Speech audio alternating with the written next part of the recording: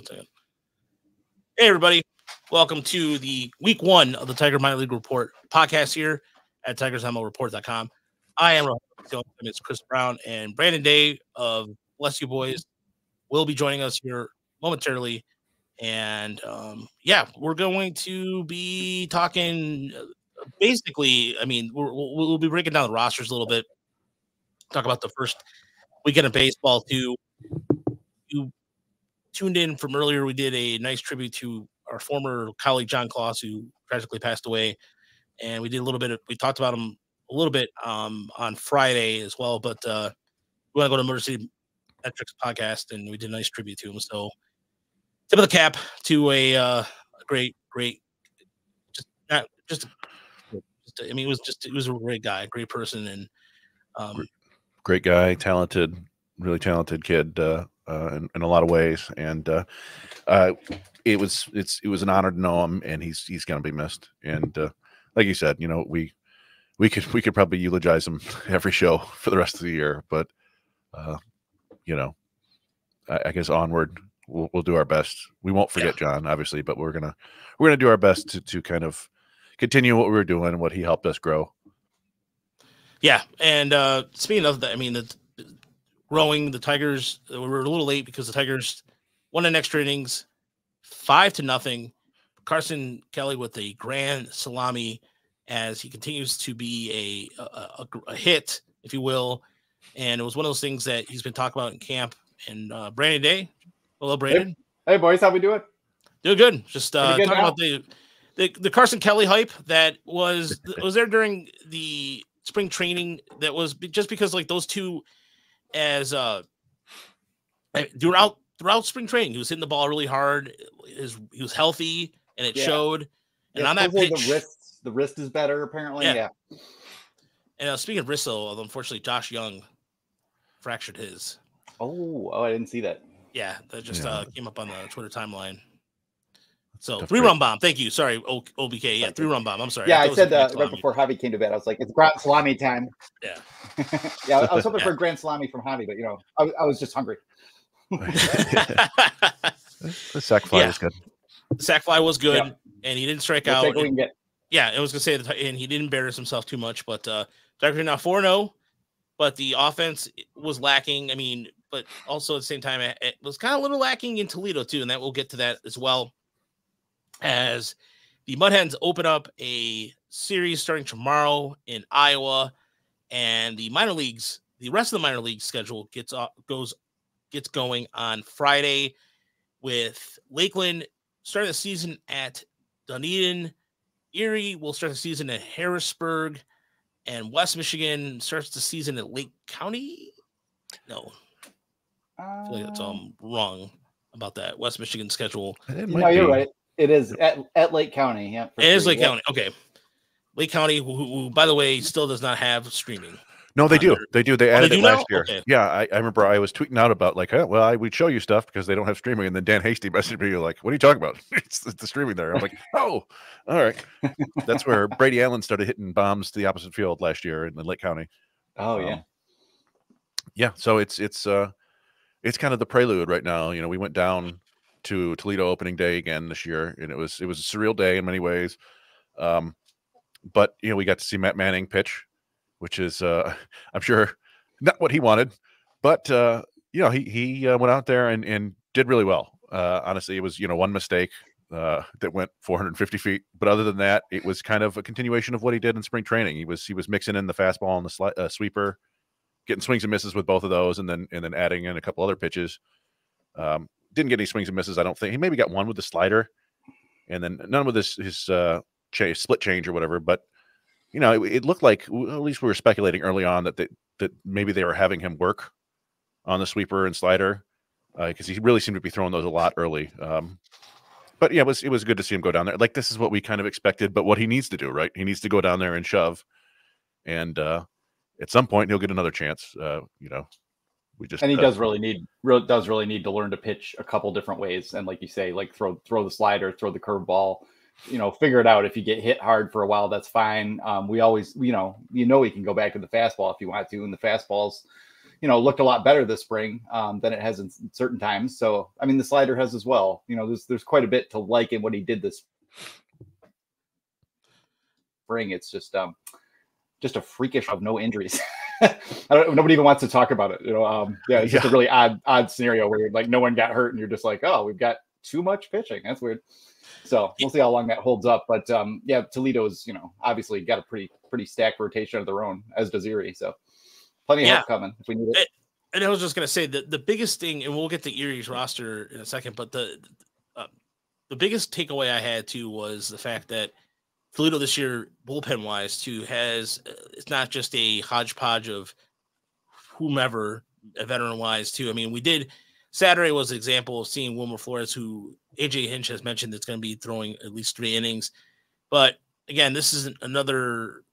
We saw this again. We saw this last year in Erie.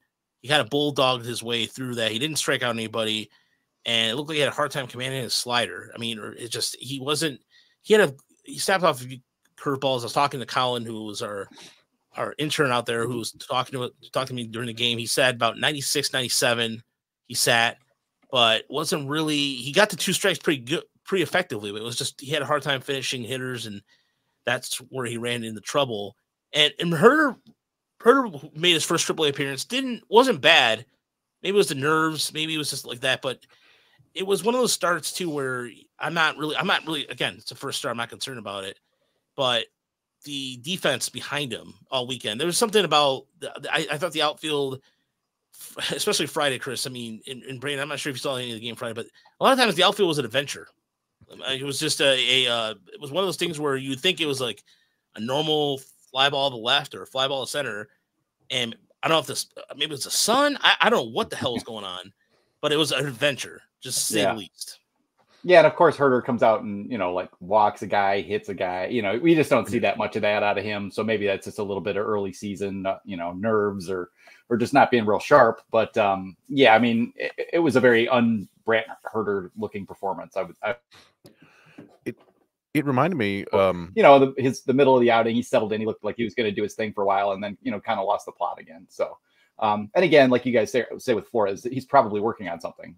So especially this early in the year, so maybe that's the cause for him being a little bit wilder than normal. Yeah, with Herder, it reminded me of when he first came up to AA Erie in 2022. He had a couple outings there. I remember it distinctly where he would just have issues with like his landing spot. He'd be always looking down at his landing spot, and like I don't know, he's normally a guy with pretty good command. He works the edges and stuff, and then sometimes it just completely leaves him. And that's what happened. Like you just said, a couple wild pitches. I think he hit a guy or at least one guy, and just not normally the type of pitcher he is. He was giving up hard contact. I think he got 1 swing and miss the entire outing. Yeah. I mean, he is a big, tall guy too. He's got that, that issue like we talked about with Wentz, although Herder's controlled it a lot better over the last year or two. But, really long-limbed, long-legged guys who are 6'6", tricky. So trickier than for other guys anyway. And both his velocity and Flores' velocity were down slightly from what we saw in spring training, and maybe that's just the weather. It wasn't particularly warm on Sunday in Toledo, although Montero seemed to be just fine with his velocity on Saturday. Yeah, Manning was down like just a little bit from spring, not a lot, but yeah. But you're right. Montero was pumping 97 pretty much whenever he wanted to. Looked really good. Montero, I'm so excited for Montero this year. I really think he's going to be a difference maker, and he was straight dealing. I didn't think he didn't look rusty at all. He came out there and was hitting the strike zone very effectively. And the biggest thing, and you guys can attest to this last year, a lot of times he got in these long innings where he pitched a lot. He was trying to feel his way out of situations. Yeah. But that slider command was chef's kiss. Yeah. And he's got both breaking balls kind of working with a little bit more horizontal now. Both of them, a little bit more slurbish and sweeping. Whereas in the past, sometimes it would be, one or the other or really inconsistent. It's starting to feel like he's got those two separated, starting to command them more consistently. And, he's got a pretty good changeup now too. I was really impressed with him last year. I've kind of been a big booster of Kiter for a long time. And, 2022, I was kind of starting to like, okay, I can kind of see the reliever angle. And then, just a lot came together. And whether that was, getting his development plan in Spanish or just, refining some things that he'd been working on all along and just came together for him. It looked a lot better. He still has his times where he's outside the zone and, a little too careful maybe sometimes, or isn't comfortable throwing his secondary pitches in a certain situation and tries to power his way out of, which he's not really that capable of. He can, but you don't really want to see him just leaning back and pumping 97, 98 at guys at that level too much, especially in a jam. So yeah, it's just learning to pitch a little bit more for him and being a little bit more consistent. And yeah, that was pretty darn good start, especially compared to a lot of the other guys. So yeah. All right. So Paul let us know that Blanco threw no hitter versus Toronto. Ronel Blanco. Oh wow. Is he one of those? Is he one of another Houston starter that cost him 100? He's 30 and he's got 25 career games in the big leagues. I honestly don't think I've ever heard of him. I've just heard the name. I know nothing about him. But yeah, to see some weird stuff. I don't want to tell say the Tigers are going to just turn it on when it's hot, but you kind of see this sometimes early in the year. So yeah, it's I was thinking that we're going to get a fourth straight one-run game, and then they unfortunately had a couple big hits there. And it's like a double-edged sword with the Tigers right now. We're a little bit worried about the offense, but it's hard not to like the pitching right now. Yeah. Aside from Maeda had a rough outing, but and Flaherty wasn't commanding the ball terribly well. But the results are results. So bank those 4 wins. Yeah, there's take advantage of some not great teams early, and yeah, I mean, what the Braves were blowing out the White Sox earlier was like 9-0 earlier, something to that effect. They won 9-0, and there was the clip of the White Sox came back on the field without a first base coach, and they were yelling like the game was paused because they didn't have anybody. Yeah, it was the White Sox are Pedro Grifol just yelling, do what you want, you bums. Basically. But we talked a lot about the Toledo pitching because it was the first 2 games were pretty good. Offense down there, I think Raj, you touched on it, wasn't particularly explosive, but they did pick up a couple of early wins. Yeah, and that's where I think the biggest takeaway that we have is that Wenzel Perez is still a damn good hitter, and that first hit he had on Friday. No, I'm sorry. I think it was the second one where he kind of golfed it and just barreled it and put it. That was the triple. That was a triple, double, and then he had another triple. I think Saturday he had a triple. Yeah, he had another triple Saturday. Right-handed, and he played right field for the first time. Correct me if I'm wrong, Chris. I don't think he ever played right field in Erie, right? He was in center field mainly and left. I thought he may have played right in Toledo last year. I remember we thought it might have been center, it might have been. I don't know. I remember he has a good arm, right? Like he's a confounding player because the physical tools are all there, and yet can't make the throw from second base to first base to save his life. Yeah, physically, he looked like a shortstop. Like if you just saw all the tools individually, but never gone that well. But I mean, ever since he kind of broke out, he's been swinging a lot better bat and showing that power. And that one he golfed out there. That's the kind of thing where in the past he would have just hit a weak chopper.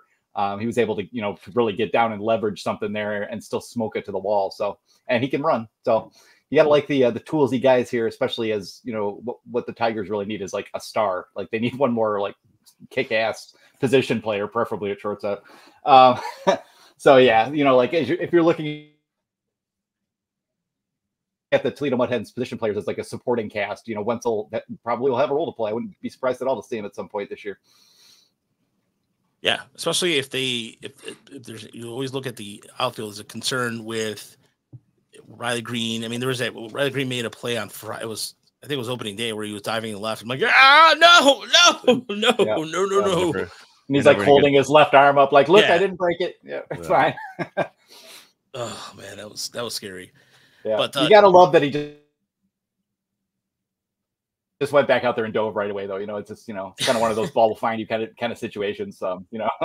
He's just such an odd player. Like Riley Green, it's like he runs on his toes. He's got like such a weirdly flexible lower half that shows up in his hitting and his gait and everything. He's just kind of odd that way. And he's always had, average speed-ish, somewhere maybe a little bit above at times.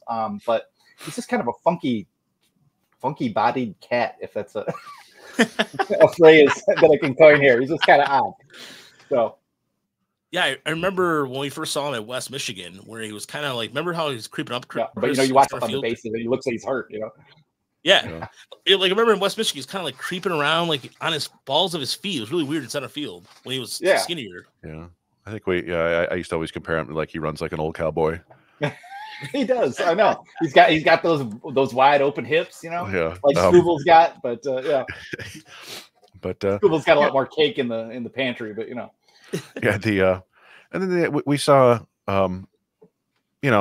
Malloy, I think, had a couple hits and a double, and Young ended up with a double, and Dingler hit a home run, which was nice to see. His only other home run at AAA, I think, came off a catcher last year, so it's nice to see him get his first real AAA home run.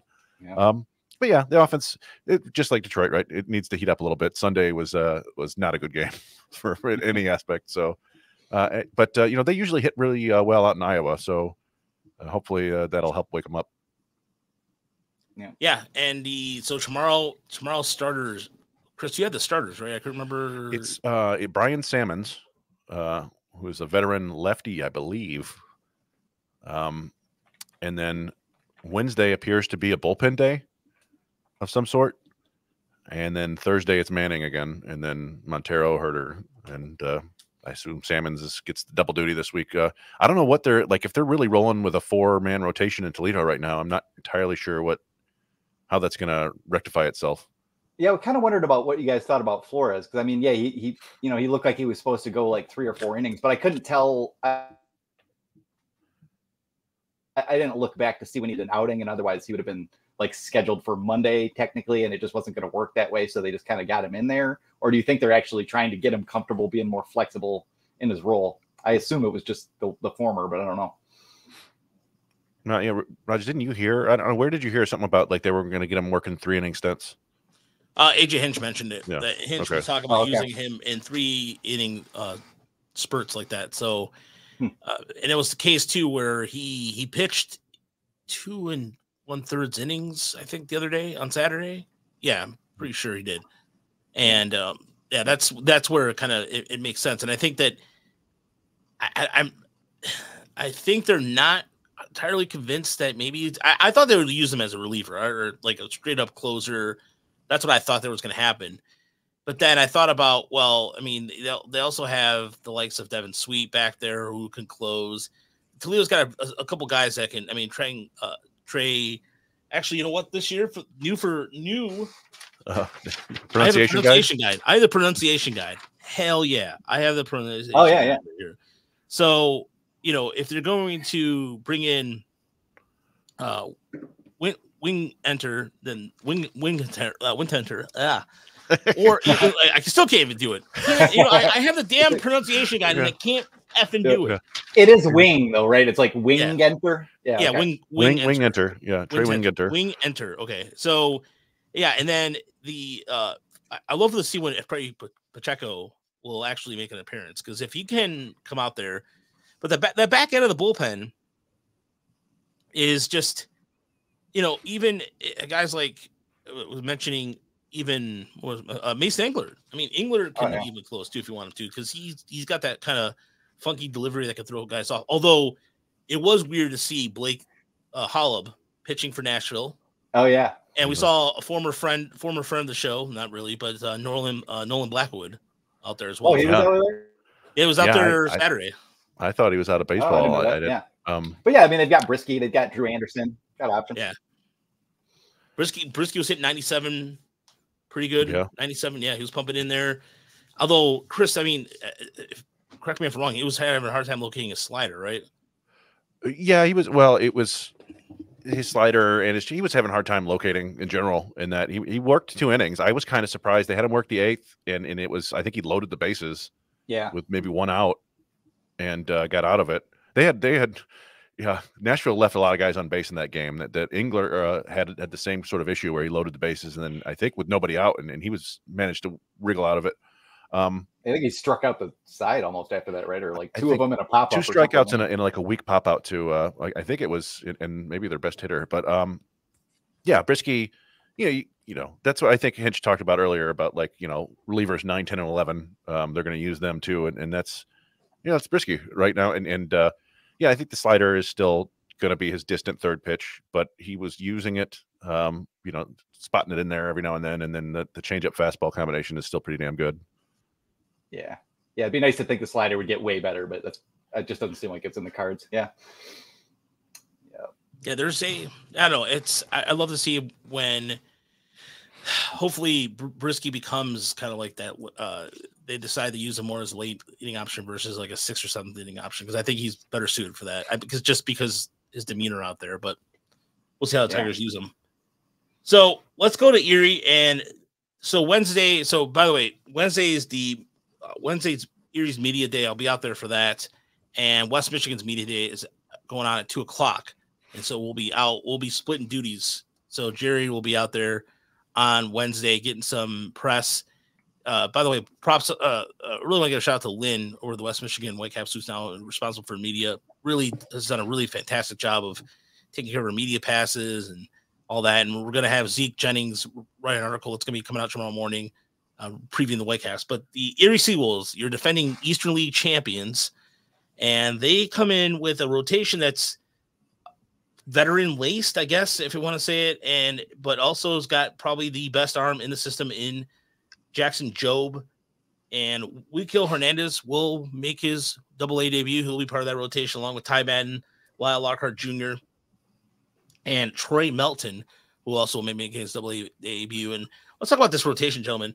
The biggest thing, I mean, I know Ty Madden, people thought he might end up in Toledo, but because of roster crunch, that's why he's in Erie. And that, I don't think that is a demotion either. I think this gives him really an opportunity to continue to carve up some more hitters, to get some more attempts against lefties, where we saw him struggle a little bit last year, but I thought he was getting better. But I did a report on Lyle Lockhart Jr., who was telling me that he essentially is adding a sinker to his pitch mix. And so he's been working really hard this offseason. So he learned a splitter when he got here.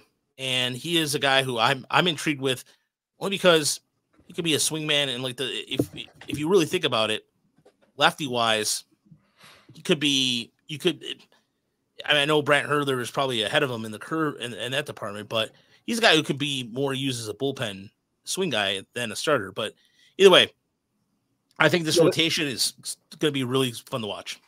Yeah, they're loaded. You know, they're not loaded with lefties. So yeah, Lockhart's going to get plenty of chances if he's sharp and has his command dialed in. You guys kind of clued in on him last year. I wasn't paying him any attention, but it was actually a pretty impressive finish, I thought, from him. And then I'm a huge Troy Melton fan. As far as I'm concerned, Melton's probably the second best raw arm in the system. And I expect him to grow a lot this year. He's still really raw. Still really only has pitched, like 3 seasons, basically like his junior and senior year of college, and was just kind of figuring it out then, but has plenty of talent, pretty big breaking ball, spins everything really good. And then, Jackson Jobe's just a dang monster. I am curious to see what, Wilkill's been around so long, like you just start to forget him, but he's still got 2 good pitches. So I don't know, and it's kind of hard to bet against the Tigers player development system at this point. As Wilkill, I think he's 24, maybe just about to turn 25. So, this is probably kind of a do or die year for him, but I wouldn't be surprised if he turned into a relief option or something like that, if they could just dial him in a little bit more.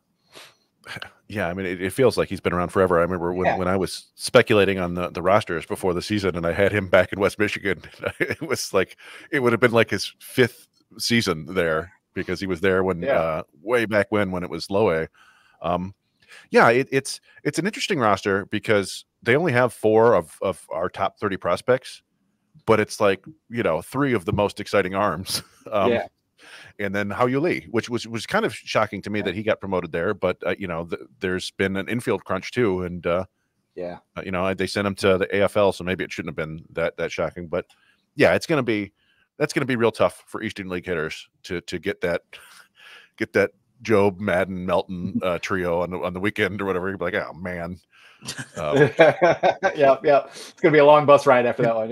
And that's you don't want to forget Lyle Lockhart, who he was outstanding last year. He just tremendous, and he's a guy who's really speaks the pitch design language. Like that was one of the things that when we talked to him, he was telling us like his exact, VAA and IVB and all that stuff. We're like, oh, all right.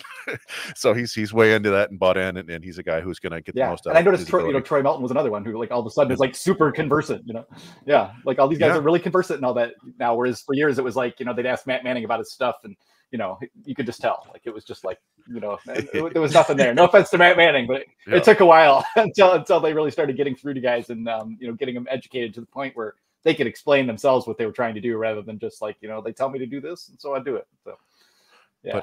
But, and I don't want to speak for Raj here, but also, I mentioned that they don't have a ton of our prospects, but there are a ton of veterans here. And actually, I forgot, I think Chris Myers has returned there. So that gives them 5, right? Yeah. So, there's a ton of experience, a lot of veteran players there. It wouldn't shock me if they're winning a ton of games again because those guys know how to play. Yeah, at that level, that's a pretty deep group of players, even if the prospect talent, it doesn't look all that great, and they've got Troy Cruz, Melton and Myers are both fairly professional hitters for that level and have some pop and stuff. So yeah, I could see it working out and them being pretty competitive because that pitching staff should win them a lot of games as long as those 3 guys can stay healthy. Yeah, what I'm interested if they stay, and there's a couple guys too. There's Calvin Coker and Blair Calvo. Calvo that come in there. Joel Peguero. Yeah, Peguero. Bryce Taston, who I thought honestly forgot he was in an organization. Yeah, like I'm not trying to sound cruel. I just kind of there. And then the Tigers are obsessed with Rockies players. All of a sudden, they signed a guy by the name of PJ Pollen, who's a lefty, who will be. You can never have enough lefties. And the Tigers also signed a catcher. They really didn't do a big announcement about it, but they signed a catcher by the name of Steven Scott, who was from the Boston organization. The system's got 4 or 5 guys that are just battling injuries right now. Alfonso's still recovering. Alonso Rubalcaba is on the 60-day DL, so he's going to be out for a while. And then, but the big story that I'm actually looking forward to, and I'm going to try to see if I can get a couple words from him, is Andrew Navigato, who comes back from a grade 4 shoulder separation on a really horrific injury last year against Bowie, where it was stupid. Akron, I think. I thought it was Bowie, wasn't it? No, I thought it was Bowie. I thought it was Jose Tena of Akron. I thought it doesn't matter really. But it doesn't matter. No, you're right. I'm sorry. I would have sworn it was somebody from Bowie for whatever reason, but you're probably right. That injury sucked. I mean, he was having a really good year. He was hitting out 280 with power, and he talking to Greg and the staff and Gabe too, that he is a guy who's kind of like the leader of the clubhouse. And I thought they would really change the course of the season, but Erie just continued to step up a little bit. And among the infield group, we talked to Jay Colton, who we might have thought started the season in Toledo, and I'm Gage Workman. Yeah. I mean, gentlemen, I want to believe that Gage Workman is going to be something, but it's just strange to see him back. And Daniel Cabrera too, same thing. Yeah. I mean, Workman is just so tantalizing for the tools, but I mean, he's kind of clinging to a thread this year. I don't know how much longer they keep him in the system, but I don't know. Plus speed and power is just hard to let go, man. Especially if you can hit left-handed. And a good glove on the infield, right? Like it's everything but that hit tool. And and unfortunately it's like a 40% strikeout rate in his career in AA, or like 38, 39. And it's, you get that down to 30 even, and you've got yourself some hope. But it's tough to project there for him. But you don't want to give up on a guy like that necessarily, because sometimes it does eventually click. It's pretty rare. Yeah, I mean, if he just turned into like Keston Hira, but could play shortstop, he'd be like, fine, that's fine. Yeah. We'll take that all day. Yeah, you can strike out 35% of the time. We don't care. It's the thing. If you're striking out 40% of the time in AA, you're going to strike out about 60% of the time in the big leagues, unfortunately. So that's just got to get that down. There's what's funny is that we have 666 watchers right now, so that number down. Really? Or up. Yeah, so we have a satanic number. No, but by the way, TJ Hopkins takes over the Diego Ricones role of former San Francisco Giant outfielder for the SeaWolves this year. Yeah. As I wonder if that's going to be a continuing theme. If we're just going to have a former San Francisco Giant outfielder in the system. I don't even think Hopkins was with the Giants for that long, didn't he like wasn't he with the Reds? And then the Giants picked him up. But yeah, it's they're backfilling with some minor league veteran guys, and he was on the 40-man briefly, and now he's in AA, and that's not the best sign. But you never know. Like a guy like that, you go down there and produce, right? Like that's the name of the game. You go down there, you play well, you hit, and suddenly you can put yourself back on the map. Kind of feels like a little bit like the Giants thing is like, I've got guys I can call and find out, like, is this guy going to be anyway? Like if he's not, we just want someone Bills, and we have people we can ask about him and find out about his makeup, and we'll just go with him. That'll be fine. Maybe that's where the emphasis on that comes from a little bit, and that, that'll wear off. Harris doesn't know anything about the Giants now. We're not going to claim Joey Bart, are we?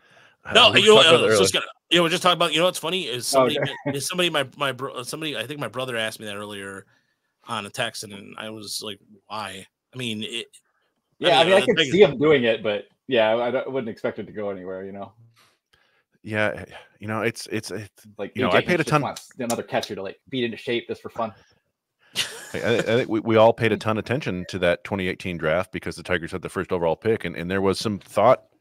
I don't know, brief thought that like, hey, maybe Joe Bart's the guy. He sounds like a great team leader, and he had all that power. And there were concerns about the swing and miss and the hitting ability, and unfortunately, those came true. And he was passed defensively by Patrick Bailey, and it's a tough break out there, man. But catchers stick around for a long time, so I'm sure he'll catch on somebody or somewhere, and maybe in the minors, maybe in the majors, but just probably not with Detroit because they've got a pretty good situation right now. Carson Kelly, 3-run bomb. And he's really maybe not all that different than Dylan Dingler, honestly. And I I want to. Yeah, I don't need that. Except for defensively. I mean, as a hitter. Yeah. So, and the Steven Scott thing, left-handed bat, seems like a pretty solid, experienced catcher. I don't know if he's got the skills that AJ Hinch would ever, let him catch for the Tigers. But putting a left-handed bat down there and working with the guy is fine. If Carson Kelly or Jake Rogers was a lefty masher, we'd be in great shape right now. We might be in pretty good shape anyway, though. It's not looking bad. But it was funny because I reached out to a couple people for if Steven Scott confirmed, because I have maybe one or two people in the org now I'll message, but I'm lucky if I get a response. I think it's just out of like I'm still relatively new to asking people for stuff, so I still have to figure that part out. But that's why I'm like, did you guys sign Steven Scott? Nothing. So I'm like, okay, apparently, and then I just waited to that. But the Tigers did sign another arm. Let's get to West Michigan, another Dodger arm in the form of Connor was saying Austin Murr got traded to the Astros. I was really looking for the confirmation. You guys see that? He didn't. It was in the minor league transactions where it said Austin Murr. It didn't even say traded. It said transferred or whatever to the FCL Astros. I think it was just a typo. I don't think it was anything. I think he's basically on the development list or whatever, the hot and ready list, I believe is Roger's calling it. No, somebody told me that's what they're calling it, and that's what they're calling it eternally. The hot and ready list. So Brandon, you didn't hear that, So, but I mean, he was a guy I thought that might be there back in West Michigan again, but he's a valuable guy to have around. But apparently, they don't feel like he needs priority development anymore. Yeah. So looking at the West Michigan roster, so they did sign again another former Dodger in the form of Carlos De Los Santos, who was pitching last year for Great Lakes. And again, when I saw the name, I'm like, I asked Chris, who the hell is this? Because I never, usually with Dodger prospects, you hear some sort of buzz on it, but he did pitch in the Dominican Winter League. Was also part of Ranch Cucamonga. Is it Ranch Cucamonga? Am I saying that right? Rancho Cucamonga. Rancho Cucamonga. So luckily for us, we have the ability to this is what he would.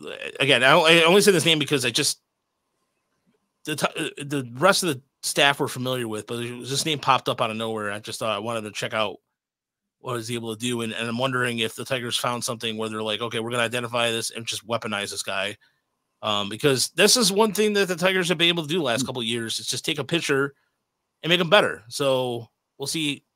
Oh, that's not bad. All right, that could work. Yeah. Fangraphs says 55 fastball, 55 slider on him. So definitely a relief prospect. Oh, I can see that slider there. All right, sweet.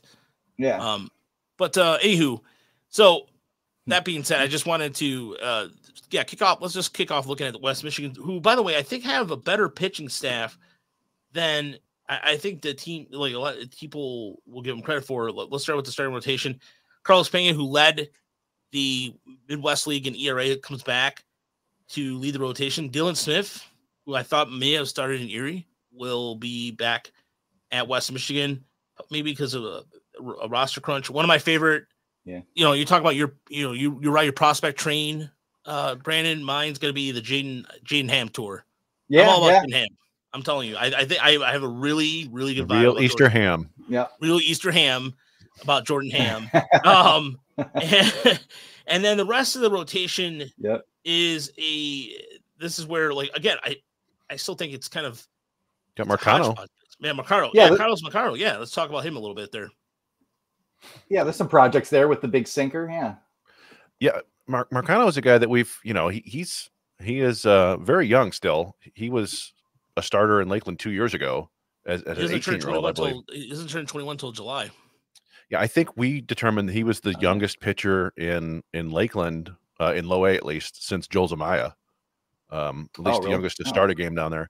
And yeah, he's a guy who he gained a little velo last year. He's got 3 legitimate pitches and his athletic delivery.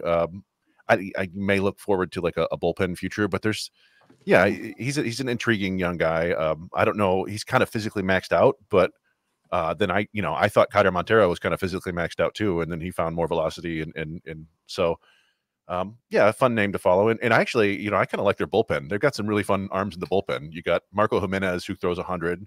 You got Josper Sanchez, who's kind of a deep under the radar guy that we saw a little bit in the FCL in Lakeland last year, who throws upper 90s with a pretty good hook.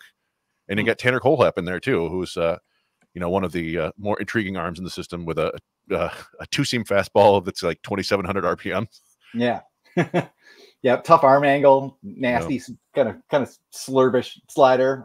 Didn't he just came back in the AFL? He was, I think, in the second half of last season. I think he pitched at the end of last year too. So and then like Colin Fields just has kind of weird numbers to me. Like, I don't know if he's any good. I haven't really even seen him. I think I saw him pitch one time, but has kind of like this weird high spin cutter at like 90, 91. Can spin a breaking ball too. Might be a relief possibility there as well.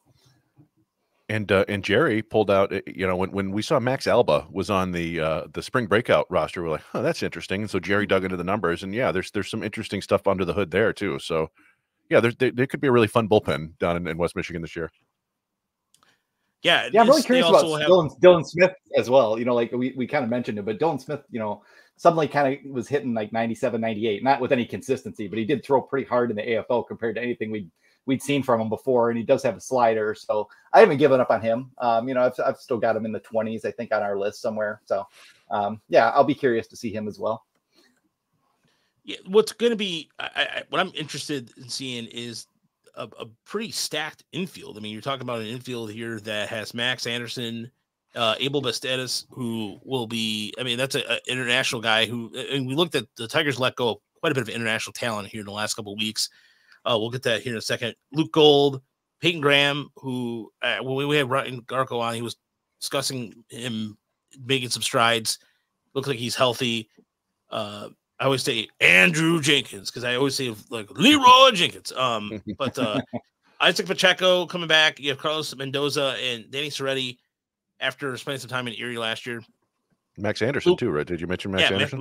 Max Anderson and Luke Gold.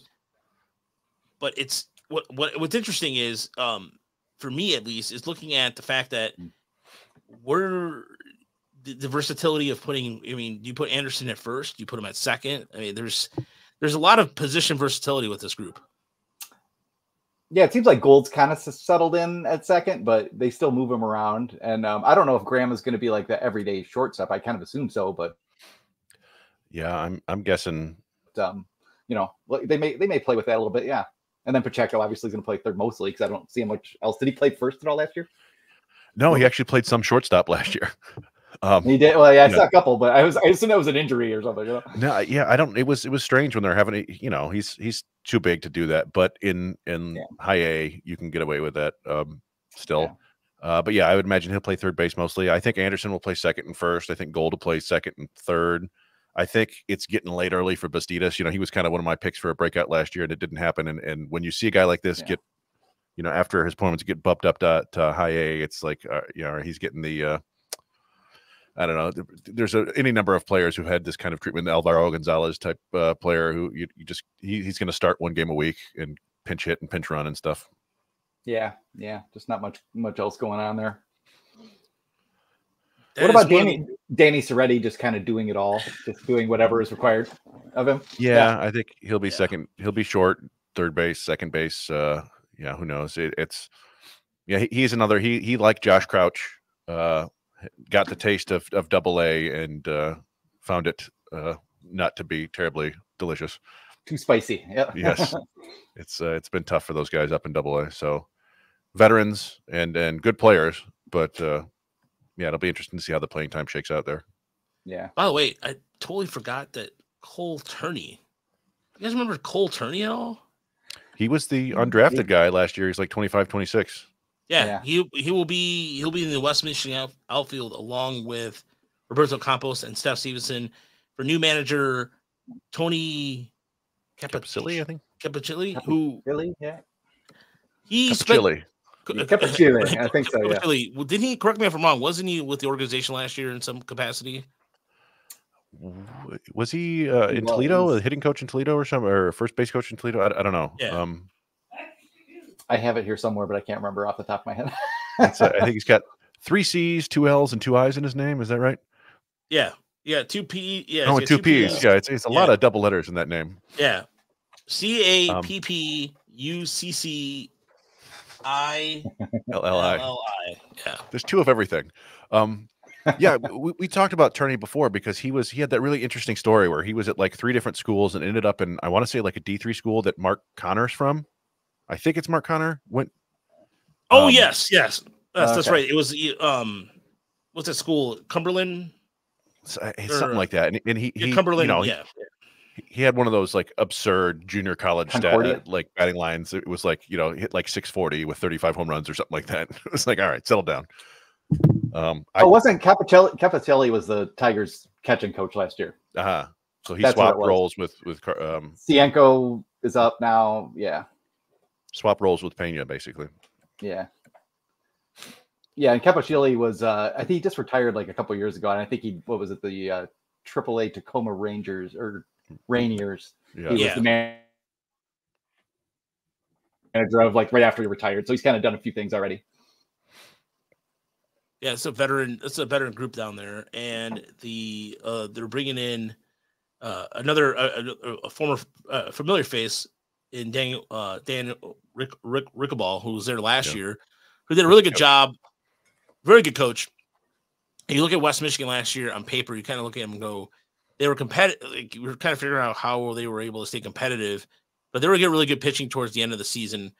And we saw, I mean, everybody pretty much ended up in Erie with the exception of Pena and Hernandez. There were a lot of unfortunate promotions toward the end of the year for you know, it was good for the players, but it was kind of rough for the teams. You know, they Big B was raking and they sent him out of Erie, and Brady Allen was the huge part of West Michigan. They sent him to Erie, and but you know, that's life as a minor league manager, right? You have no control over your players really much.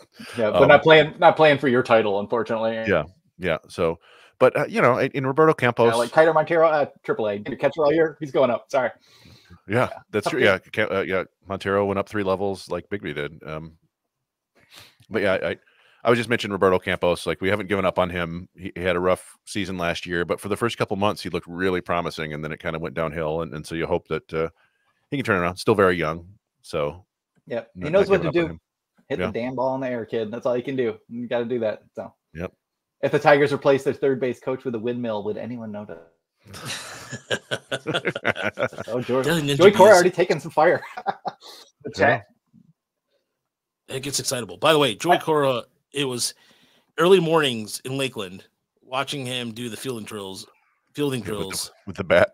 Yeah, with the bat. Yeah. And it was just like, you're sitting there, and there'd be a couple times where it come right by the fence, and Hinch would look over at us like, we're all like. So the one thing we know about AJ Hinch is he's a bit of a control freak. At least with his assistants, the coaches, they're not allowed to talk to anybody or whatever. And I think that Joey Cora, I think, is probably coaching third base the way AJ Hinch wants him to, which is to, we're going to struggle to score runs at times this year. So just send everybody, basically. Yeah, especially in that game, I mean, he was only out by a hair, he kind of had to push it. Nimmo is accurate, but he doesn't have like a big arm. The one the other day was horrific, but today, that's standard practice in a close game. You just push it, but push it there, and hopefully they miss the throw. So yeah, there was today was a good example of the cards just lined up right for the Tigers in that game. I mean, it really was. I mean, against Sean Manaya too. I don't know. The Tigers always do that against lefties for some strange reason. It's just like that random lefty will get him once in a while. I mean, Sean Manaya, when he's good, he is good. And he's really keeping that front side closed a long time too. Yeah. It looked like he had a lot more deception than he used to. Yeah, I mean, he used to be like 91, 92. And, but yeah, it went LOL Mets at the end. They just kind of just peeped up all over the place and just coughed that game up early. So it'll happen to us, I'm sure. Well, no, and I mean, I'm sure the Tigers. I mean, everybody's saying 162-0, but we all know. But so as far as, let's go to Lakeland. Speaking of which, tomorrow we were recording a pod with Kevin McGonigal. Fingers crossed, hopefully.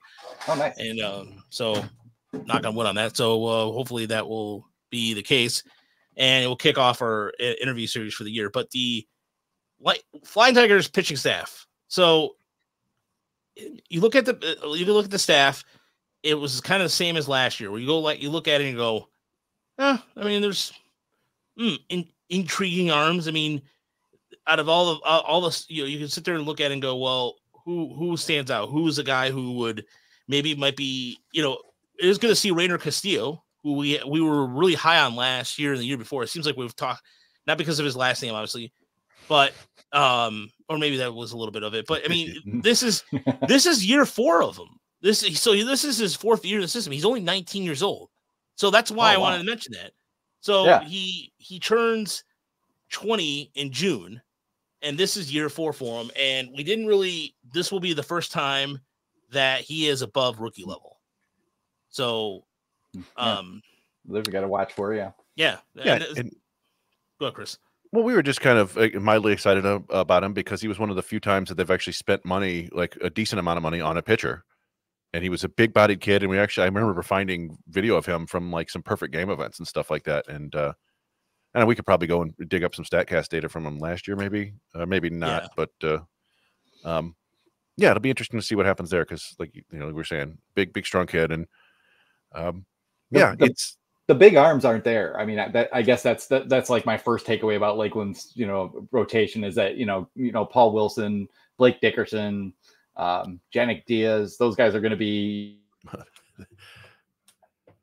in extended spring training and doing the complex until they get there. So we're not going to be able to see those guys. But, you've got Danya Evans, Ham, and who else was there?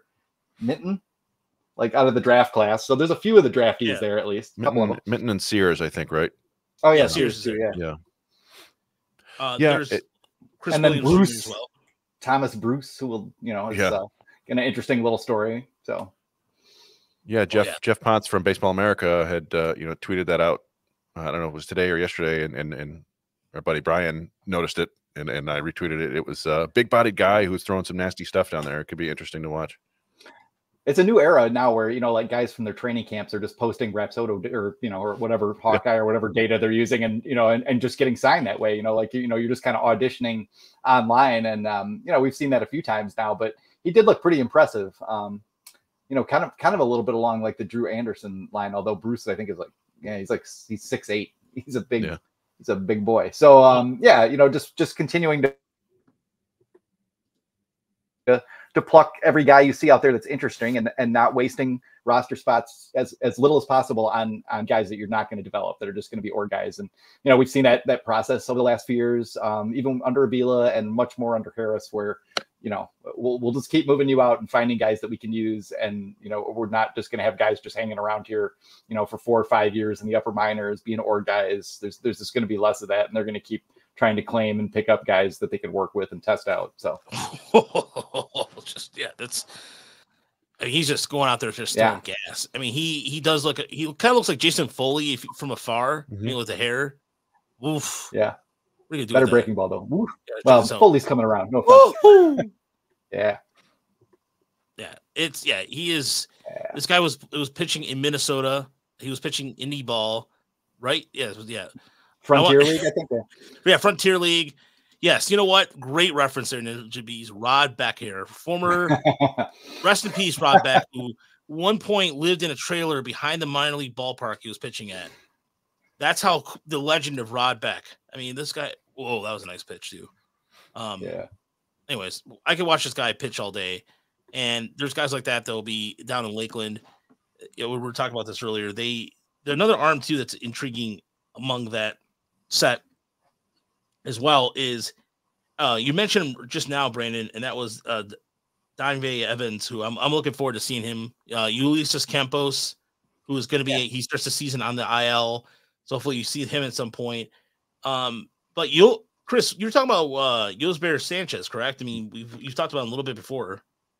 Yeah, isn't he in West Michigan, or is he in? Well, he's starting the season in Lakeland.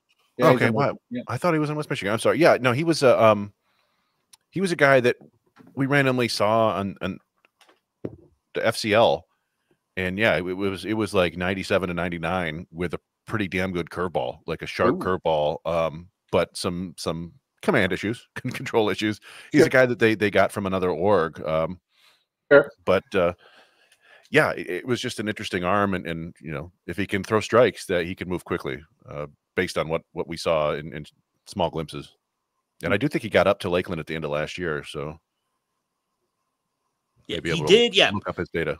Yeah, he did. He jumped from Dominican to the Complex League, and then the walks have been a problem. But there's a really good live arm to that with Sanchez, and you were talking about the bullpen, and then there's Luke Stoffel too, right? That was a guy who was a holdover from last year, I want to say. I believe he was an undrafted free agent guy. Yeah.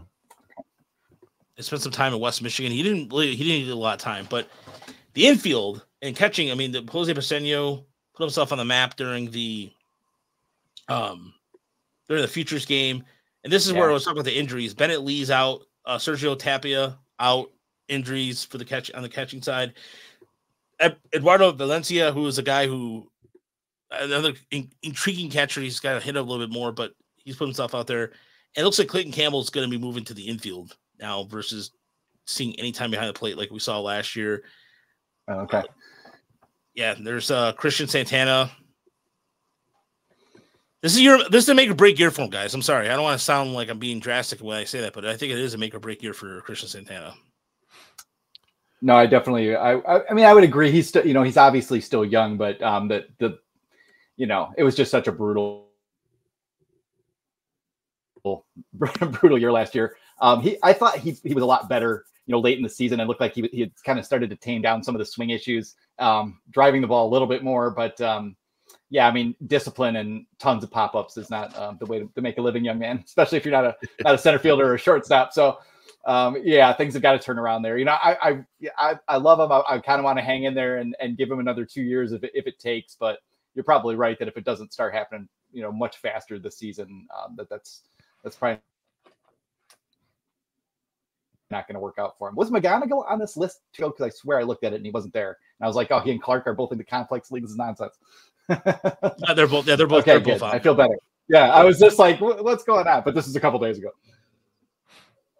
Yeah, you got McGonigal, you got Santana, David Smith from last year, Jim Jarvis, a lot of infielders taken last year. You also have Samuel Heel, who was an interesting kind of I've always compared him to like Sergio Alcantara. I think he's a glove first guy who can hit a little bit, just not much power. But yeah, it'll be interesting that like Santana's the old man there now. He's going to be mentoring Briseño and Clark and McGonigal. But I mean, there's a lot of potential in all those guys. The veteran shortstop. Yes. Yeah. So I don't know. It'll be fun, and we're gonna be able to see those games. Not quite sure what kind of broadcast angles we're going to get. We're hoping it's the same one as the spring breakout, because that at least gave us the behind the pitcher mound, view. Yeah. I have a feeling maybe it's just going to be the one from the press box, but that's better than nothing, right?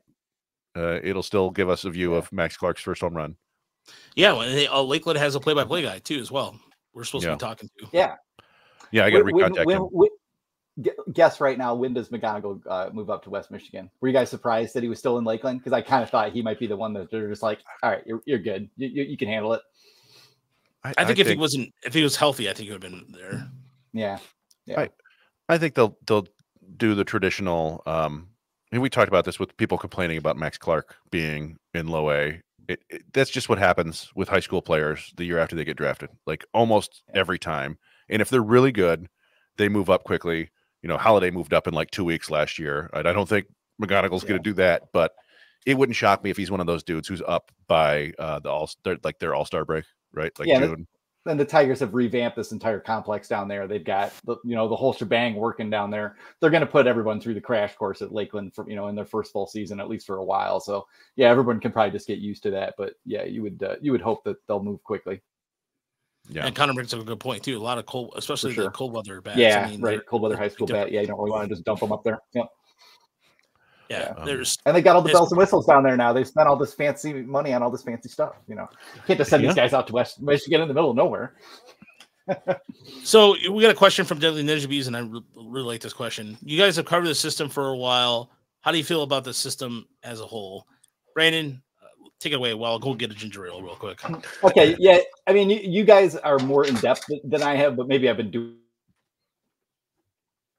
it longer. I have to kind of block out the early years because it was an absolute wasteland and almost anything felt good. Like those years from like 2018 to 2021, 22, it was like, oh, wow, this is great. There's, prospects all over the place. But what you see now, like I was saying earlier, is that they're just doing an even better job as far as like just trimming out guys who aren't going to make it, picking up and claiming guys from all over, keeping the tentacles out there and picking up as many guys as they can. So like the lower end of the system stronger, and then there's just a lot more actual prospects. We've talked a little bit about at least you guys and I behind the scenes, like West Michigan and Erie kind of have a little bit of weakness in the actual prospect department other than Erie's rotation, but you can see the next wave already starting when you get down to parts of West Michigan and Lakeland, and that's encouraging. I don't want to get too stoked because the Tigers took a lot of prep talent and managed to sign those guys doesn't mean that there's going to be this massive wave, coming right after the one that we have at, AAA and AA right now. But overall, I feel infinitely better. I have tons of almost too much confidence in their ability to develop pitching, and you just need a couple bats to keep developing. Obviously Clark, McGonigal are kind of the two biggest guys, but Briseño as well. There's a few others out there, but overall, I feel good, and I feel like they got that way in such a strange fashion where they had actually drafted more talent than it looked like, and then finally got development right, found all these guys, and now maybe the next year or so we'll start to see like what the Harris side of things looks like, as opposed to just like the Avila with the Garco cleanup and polish system that's gone on the last 2 years to suddenly turn out all these good players. So, I feel very confident the Tigers are going to churn out pitching now for a while to come, at least until like the whole paradigm changes and some team, however, takes it to the next level. The Tigers should be developing plenty of pitching. We still need to see what goes on positionally. I don't want to get crazy because Kerry Carpenter found a good hitting coach or swing coach or getting too excited about that. They're still going to need Max Clark, McGonigal, and those big guys to produce, to kind of take this thing to the next level and have like a wave 3. If we look at, Spencer through Casey Mize as wave 1, the guys we have now, wave 2, and then you're looking down in the lower minors and hoping that those guys will turn it around and that the Tigers something in the international free agent market. Hopefully Chris is really good. Yeah. We got a nice prospect coming there, hopefully. So yeah, next year. Yeah, I mean, I would echo a lot of what Brandon said there. This is among the deepest systems for the Tigers I can ever remember. There's not necessarily a ton of like, superstar talent. There are a few that really have that, right? And that's always going to carry the system. But like Brandon said, like, you look at Toledo, this is probably the best, like the most talented Toledo roster I can remember. Erie's pitching staff is really exciting. And then, there's a little bit of a, you don't want to be mean, but like we said, there's not a ton of prospects there on the offense in Erie. And then it's a little bit iffy in the pitching in West Michigan and Lakeland. But you got really exciting infield prospects in both of those places. And arguably, like, and Brandon touched on this earlier, one of the most exciting position groups in the entire system is going to be that group of arms in the complex league, where you've got Paul Wilson, you've got Andrew Dunford, who was their 12th round pick last year. You got Blake Dickerson, you got Jank Diaz, you got 4 of the giant young power arms. And that could be the next wave a couple of years down the road. These are the guys in Erie that are dominating. Now, baseball's baseball. Some guys are going to get hurt. Some guys aren't going to work out. But the main other thing we've seen in the last couple of years is just a lot of guys getting better. And not everybody, right? There's always going to be some people taking steps back, but we've seen enough guys get better over the last 2 years to think that it's going to happen with some people this year too. So I'm excited about that. And I think the system's in a good spot. And like you touched on earlier, going through Lakeland's list of pitchers, like it's like guys you haven't heard of. Yeah, it's like guys you haven't heard of, but they all have data. Like there's no one where you look through their StatCast numbers and just think like, what is this guy doing here? There's a lot more guys that at least have one pitch, some attribute you can see developing. So it's just a lot more easy. It's just easier to see the plan, coming to fruition and what they're trying to do. And the Tigers, I think another thing I like is that they haven't really gotten locked into like one type of guy. For a long time, we talked about like the Astros and Rays, up and down, wipe out breaking balls paradigm. The Tigers have never gotten locked into any one of those things. And most of the better teams are starting to get beyond that anyway. But there's just kind of a wide variety of guys, and they've had success with a lot of different types of pitchers at this point. So that leads to some confidence that that's going to continue to. Carson Rucker mentioned. Yeah. Oh, yeah. No, there is some bats in the complex league to get excited about. But as far as I look at the progress of the Tigers minor league system with a couple names that you're going to sit there and say, well, how does it translate? There's teams that are signing other former Tiger minor leaguers. Yeah. And that sounds like a stupid thing to analyze here, but let's rewind it back. Let's rewind this back a little bit, okay? Yeah. Look at Jonathan Scope. He's in Mexico. Look at Daniel Lugo. Starting to play baseball. There has been significant progress with the pitching development. Enough to where, Oakland took a flyer on, I'm trying to blank all of a sudden on his name, and Jack O'Loughlin. Yeah.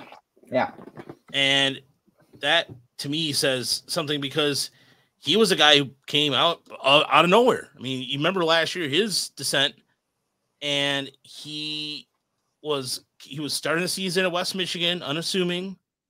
He's back with the A's in the minor leagues, but he had his numbers in spring weren't great, but still the point is he's a guy who found his way on another roster, and that's starting to happen a little bit. You're starting to see guys that the Tigers have developed, and there's a certain plan to it. The pitching is there's certain. Lockhart mentioned that everybody I talked to last year, Herder learned a changeup. Connor's point. Connor's point got Mark Cannon for Blake Holub. Blake Holub was like a 12th, 13th round two-way player from a Division II school, and they turned him into a really damn good reliever, and you traded him for a big leaguer. Rivas is down there handing out splitters, handing out cutters to people. You're seeing that come along. Yeah, Lakeland, he didn't do anything for, they signed him when he was 16, but he was just there for, almost 6 years. And then all of a sudden he was throwing 94 a little bit. and the slider was a little better. And yeah, all of a sudden he's a guy as a lefty that other teams, can see that they can use. The Tigers might actually have real 40-man roster decisions next year. And that's, that's kind of like the marker of like, okay, this is a consistent, development, not juggernaut, but, a good system that is continuing to produce. So yeah, I think it's all very encouraging. I hope they pay Ryan Garco. Pay that man before somebody gets him. You know what they should do? Like literally, you know what they should do is tell give Ryan Garco whatever he wants. Give Ryan Garco whatever he wants. Give Rivas whatever he wants. Robert Lund. Give Robert Lund like a lifetime contract. Leave him give him some sort of stock or something in Little Caesars or something. Whatever you gotta do. We could do NIL for pitching coaches. Yeah, Michael Berter. You need to do better. Come on. The hitting coach. Well, I mean, yeah. And I'm going to grab a drink. I'll be right back. We even mentioned, Andre Lipsius gets claimed by the Dodgers, one of the strongest organizations in baseball, right? They don't hurt for developing prospects, and they found enough to like an Andre Lipsius. So, yeah, things are moving up in that garden. And Brandon mentioned it. Yeah, like there are going to be a lot of interesting 40-man decisions toward the end of this year. We counted, what did we count? Like 8 guys who could potentially get added to the 40-man. And some of them have to be, and some of them don't. Like Jackson Jobe doesn't need to be, but they may. Same with Jace Young. They might just push their way up there. So, I mean, I look at it this way. I look at the development of Sawyer Gibson Long as an example. He comes over here with a K per 9 at 7.5, 8. He raised it by 2 and was in the major leagues last year. Think about that for a second. You did not. No one saw that coming. Nobody. They got it from Michael Fulmer. People were like, "Well, look at his numbers at Wichita Falls," and blah blah blah blah blah. It was, it was crap. He comes in here and he learns a pitch over the weekend, literally over the weekend, and becomes like this monster. Think about that for a second. That to me is a prime example of what the Tigers have been able to do. I feel like the Tigers farm system in terms of pitching, historically speaking, has been awful. I mean, we're talking, you look at you think about it this way. You look at the core of the group in the 70s, okay? Jack Morris, Dan Petrie, you have Dave Rosemont, there's a couple other guys. Beyond that, you go in the 80s, nothing. I mean, you're talking Kevin Ritz, you're talking Scott Aldridge, you're talking guys, all-time bad guys, Chris. Yeah. And they developed nobody. I mean, no offense to those guys out there. Yeah, I mean, you had Justin Thompson, right? And then Jeff Weaver, and then Verlander. That's it. That is it. Yeah, I mean, and Porcello and but there was it was few and far between, comparatively speaking, the teams. Like you think about you look at the pitching development teams, like for example, like the Dodgers. You could trace the Dodgers back from the 70s. Even the Pirates to a certain extent. The effing Pirates were able to develop pitching, at points. And even though as much as we want to, I mean, the Royals in the 90s with Kevin Apier, and there's a couple other guys like Mark Gruzia. There's a couple guys like Brett Saberhagen. There's another examples of that. The Tigers for all my teenage years, all my kids' life. Ooh, nice. That's a nice choice. Just repping Michigan. Gold. All right, nice. Yeah, that's good choice. You had a Founder's Solid Gold there. Oh, nice. It's a good beer. I haven't had one of those in a while.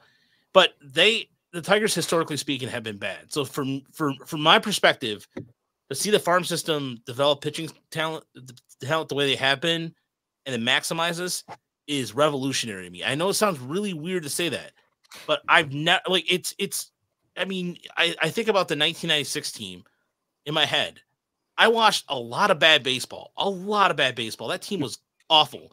Now, one guy, I mean, you're talking, it was, give credit where credit's due. Randy Smith did whatever he could to get pitching. And they were searching all over. They got Masao Kita, their first attempt at a Japanese pitcher. And then they tried to get Nomo, and then they were too cheap to send him for another year, another day for that story. Anyway. Well, here's the one. I mean, this is the one that just kills me is Justin Verlander. I mean, these fuckers had him throwing a 2-seam fastball, and they were begging him for more arm side run for years. I mean, that went on for a couple of years. Like, who knows how much greater Justin Verlander could have even been if they'd just been like, no, just pitch like Nolan Ryan, just four seam, over the top curveball, don't do anything else, just yeah. Imagine if they had imagine that no, they didn't. Imagine if the Tigers development machine pitching wise was, I don't even want to mention, but on the hitting side, real quick, I'm still concerned about the offense a little bit. I am a little bit because while it is nice to see progress from Young, Malloy, you still have a lot of square pegs and round holes in terms of positional wise, because you don't really have a true shortstop right now in their system. I mean, you sort of do, but I mean, you're not talking guys who are exactly gonna move. I mean, Kevin McGonigal is a guy that you can get excited for, no doubt. Don't get me wrong. Don't get it twisted. I mean, it was good to see a guy like Luke Gold, but I still think, unfortunately, the Tigers still have that label of 4A when it comes to a lot of these infielders, because, I mean, Eddie Leonard is great pickup, but it has to be done on a major league. I have to see a guy at least for 1 or 2 seasons before I can believe in the hitting of this, them developing hitting. I mean, Kerry Carpenter is a great story, but you mentioned earlier, Brandon. Well, they picked him up, and he's one of their best infielders right off the bat. They don't have that many others. Yeah, it's just, but as far as like Cole Keith is like, Cole Keith's like that, the first outliner of like, well, they identify the talent, and then they realize like what they were getting with the guy was a guy who was like born to play baseball. That's all he thinks about. Talking to his mother during the contract, like his mom, fantastic. Mary's such a fantastic lady, but she was just like, look, this kid was gonna play baseball no matter what. That's, he knew college. He's like, fuck college. You're like, nah, I'm not doing that shit. No way. I'm not doing that. I mean, I like the line. Yeah. If I can get A's and play an hour less baseball, or I can get B's and C's and play an hour more baseball, and I want to play more baseball. It's cut and dried. I could do what I wanted, so I'm going to do this. God bless that man. Seriously, like just that's the way I was. Yeah. I mean, the one development story, I mean, other than Kerry Carpenter kind of and Big B kind of being magical, is Parker Meadows. Like they really like worked on his swing, really worked on shortening him up and cleaning up his hand path, and got him there. But I mean, I have to agree overall that's still the side where I feel like I don't have tons of confidence, and maybe they don't need that much. Maybe they can trade pitching. Maybe you package Madden and Malloy and actually get an infielder. Something like that's got to happen. Scott Harris is going to have to kind of sort those pieces that don't fit the holes that they're shaped for along those lines. But at very least, the pitching is golden, and the hitting is at least somewhat better. Like we're seeing, they look confident at very least.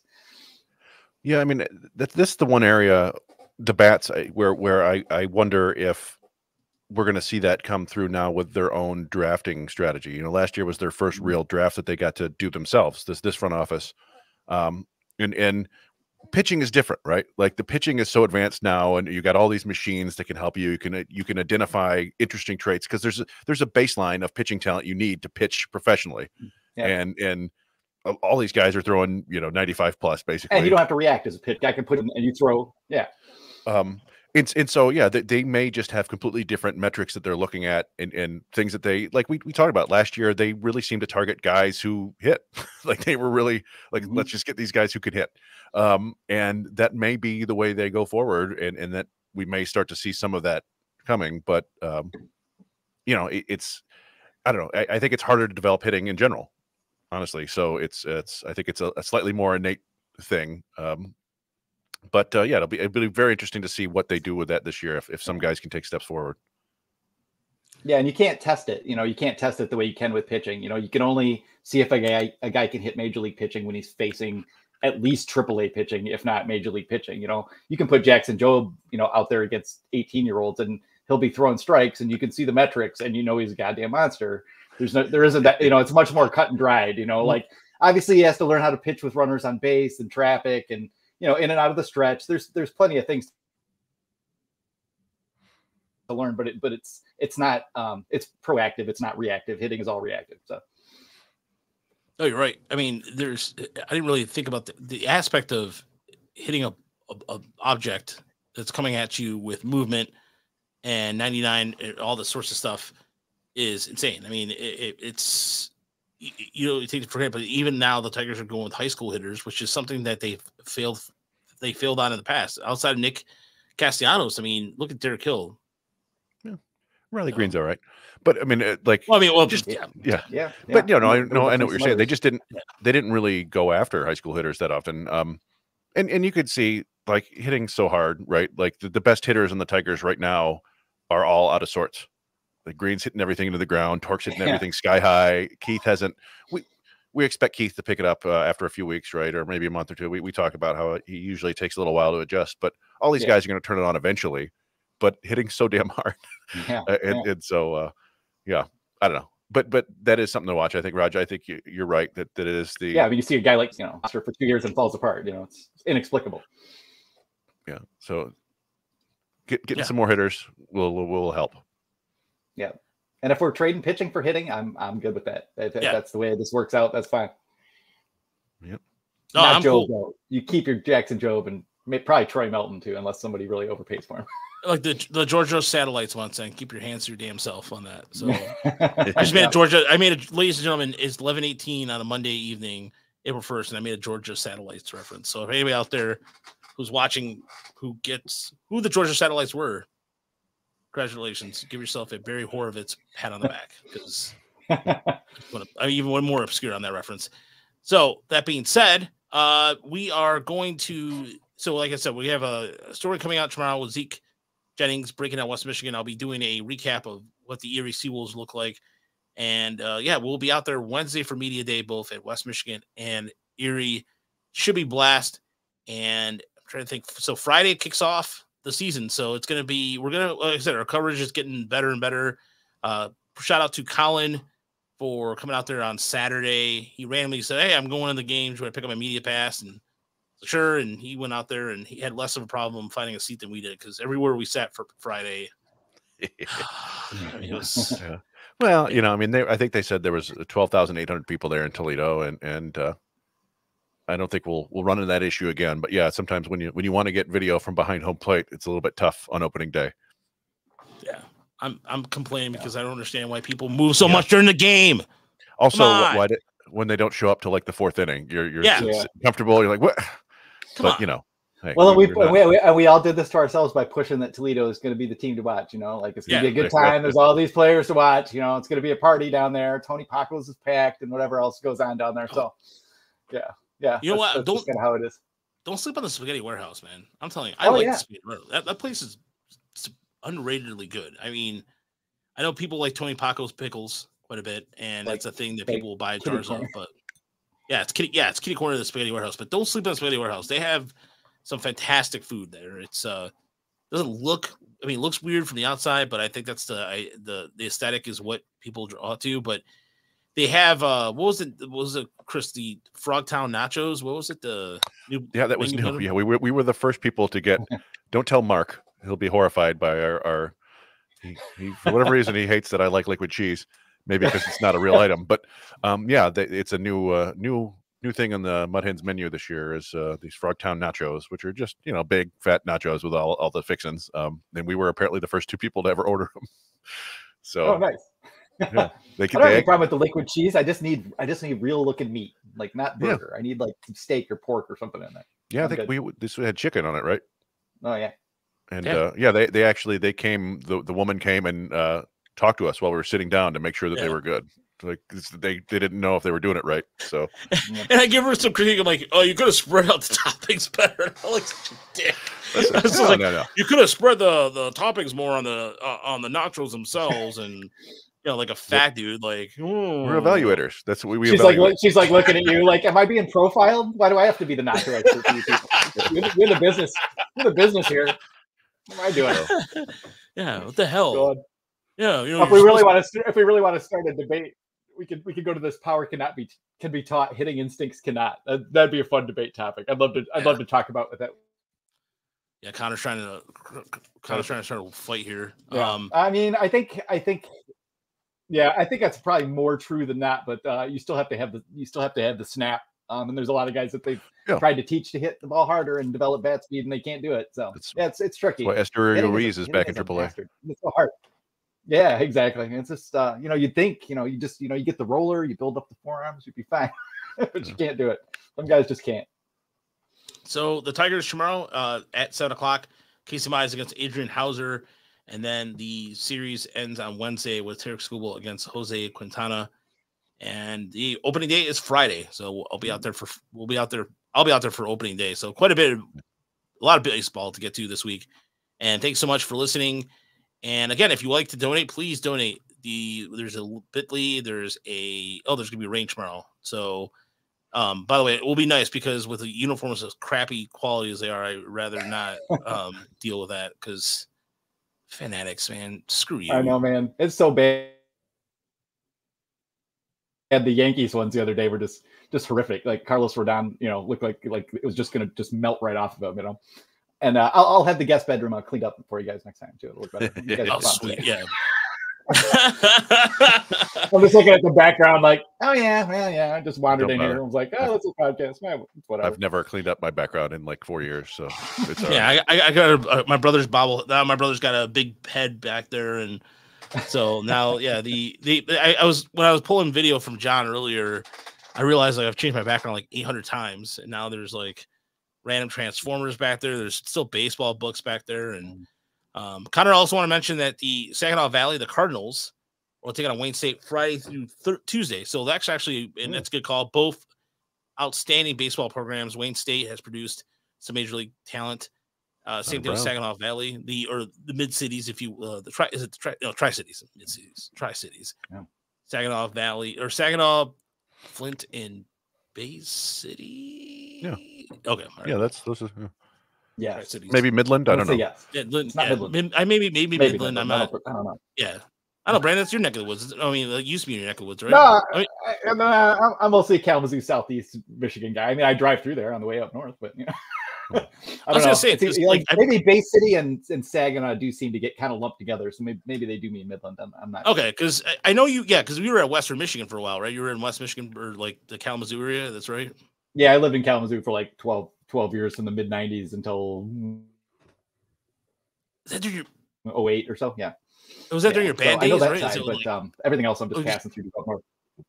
Yeah, well, that was like going to Western, creative writing. Yeah. I mean, a little bit. Now, mostly I just supported friends. I was never very good. Look at these baby fingers. Like it just wasn't going to happen to me. I've got the same issue. I got Lou Reed's fingers, but they're even shorter. Yeah, I got short, stubby. I have. Oh yeah, you too. Yeah, the hand size. It's weird. The palm size is fine, but the fingers are short. I know it's a bummer. My wife has these incredible long tapered fingers. My dad was a smoker. Maybe that's small. If we can get Harrison these fingers, maybe he can pitch, and I think he has them. So, oh, nice. I looked it up. Yeah, I looked it up. The Tri-Cities in Michigan refers to two regions. Oh, one is Saginaw, Midland, and Bay City, and the other is Grand Haven, Ferrysburg, and Spring Lake. Okay. Never heard of it. West Side? I have no idea what that is. I've been to Grand Haven, but yeah. Yeah, Grand Haven's a cool town. Yeah, it's West Side of the state. Okay, so we're doing a geography podcast here, ladies and gentlemen. Michigan beyond we learned something new here, gentlemen. I did. Yeah. Chris. If we're doing the drinking game, if you're doing the Motor City Metrics drinking game, that's right. You got to drink. You got to drink 6 times there. Yeah. Oh, God. Chris mentioned a city name there. Every time I mentioned a city in Michigan, apparently. Yeah. All right. Well, thank you so much. Doing it. Good job. Yeah, there we go. Yeah, Brandon is. All right, let's go. So, all right, let's do this, gentlemen. Yeah, I got it. Yeah, so let's week 2 we'll be back next Monday, recapping a full system of baseball, and we look forward to talking to you then. For myself, Chris Brown, and Brandon Day. And by the way, congratulations to Kurt, who is now back in the editing game. He is now the chief editor-in-chief at Motor City Bengals. Oh, I didn't even hear that. We'll have to talk about that after we're off the air. We'll talk to you soon, everybody. Have a good night. All right. Everybody. Good night, guys.